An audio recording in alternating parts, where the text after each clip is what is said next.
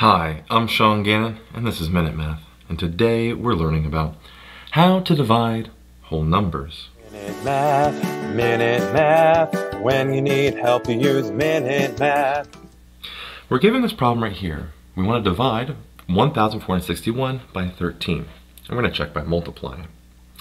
We're going to use long division here, but it's a little tricky because, well, 13 is a two-digit number. Our same process still applies. 1, 4, 6, 1. I didn't need it to be that big. So we have 13 go into 1,461. Well, can 13 go into 1? No. 13 go into 14 though, one time. 1 times 13 is a 13.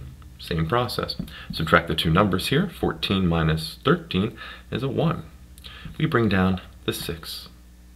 Can 13 go into 16? Yes, it can. One time.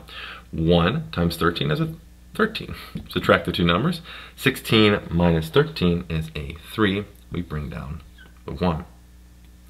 Now how many times does 13 go into 31? Well, 1 time is 13, 2 times is 26, 3 times would be 39. That's too much. So 2 times here.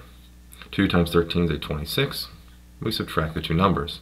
31 minus a 26 comes out to be a 5. That's our remainder here. So we got a 112 with a remainder of 5. Now to check our work. If my marker allows me to. Let's go switch and I'll try to power through that one. We're going to check here, and what we should have is we're going to take 13, multiply 112 to that, and if we add 5 to that number, we should get 1,461 if we did our work right. So I'm going to take a 112, that's a better marker, and multiply that by a 13.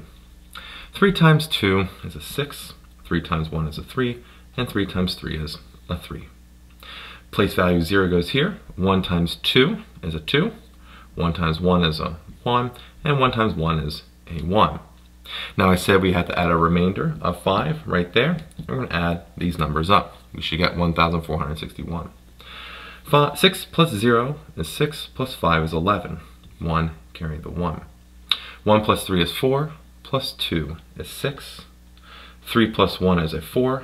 And 1 by itself is a 1. We got 1,461. Our check worked out.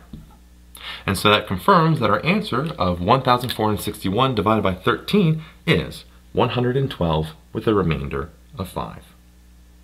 Hope this video was helpful for you. And if it was, please subscribe to this YouTube channel and like this video. This helps us make more of these free math lessons for you and for everyone else. So as always, thanks for watching.